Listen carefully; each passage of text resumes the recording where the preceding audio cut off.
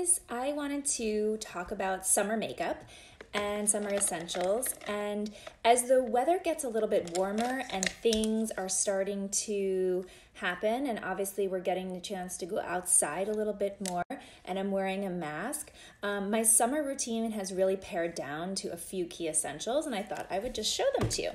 So the first is that I'm really only focusing on my eye area. So I always start with my concealer, and I really use it to brighten up my circles.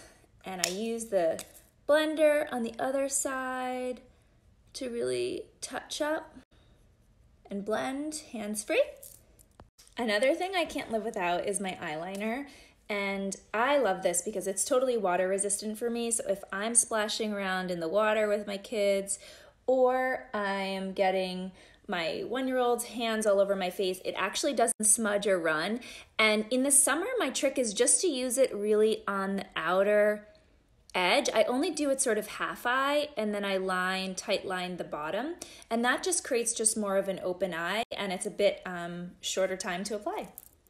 The next essential that I always use is brow, and I always have very sparse brows. I just don't have a lot of a tail here at the end, and I do love to use this brow to fill in sort of the arch. I have them done right now, but the other thing that I really love to do in the summertime, especially from being outside and the humidity, is I love to use the gel to really brush the brow hairs up, especially in that center arch area, and really create much more of an open eye shape.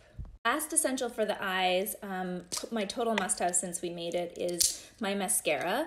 And I use the half curler actually only once in the center because of my eye shape to really lift the middle.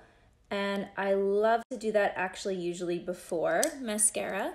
And then the mascara inside. And I like to just touch up.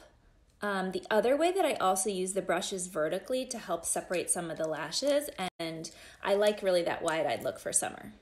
Last but not least is a little bit of highlight, and I use it almost as a blush on the tops of my cheekbones and as a shadow on my eyes.